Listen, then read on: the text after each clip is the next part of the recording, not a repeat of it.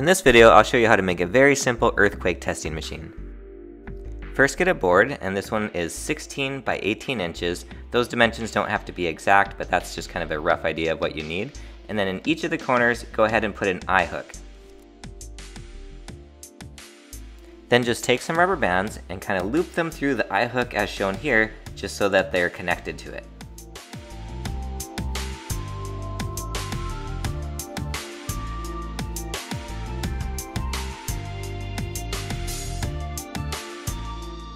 Next, you'll need a slightly smaller board. This one happens to be 12 by 12 inches.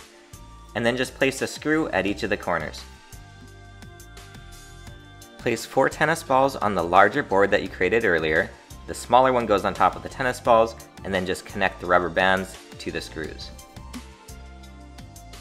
Now this part's completely optional, but I like to cut out a piece of cardboard that's the same size as a smaller board and place it on top of it. And I just use that as a different surface that students can put their shelters on and possibly use to anchor it to it during the earthquake test.